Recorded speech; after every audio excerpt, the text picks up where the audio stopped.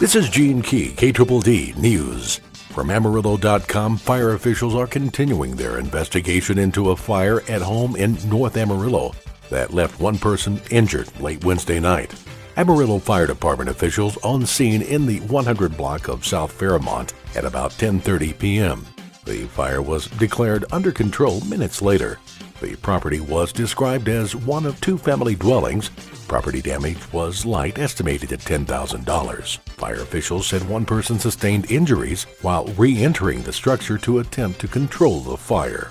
The Dumas Independent School Board met Monday evening in observation of Texas School Board Appreciation Month. Dumas Intermediate School teachers Kathy Bybee, Ashley Breland, and Tammy Stevenson were in attendance with some of their 6th grade math students.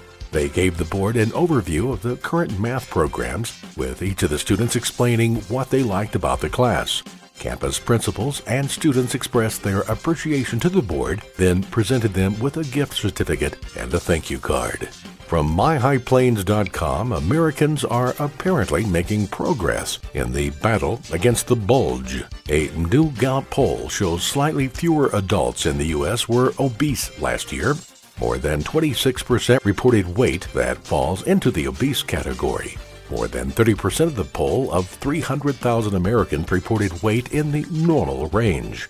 Gallup found that young adults and those with high incomes were the least likely to carry extra pounds. African Americans, those with low incomes, and people ages 45 to 64 were the most likely to score as obese in the study. If you would like the latest Dumas, Panhandle, and Texas news on your mobile device, you can follow KDDD News on YouTube. Simply search KDDD or Gene Key on Facebook or Twitter. This is Gene Key, KDDD News.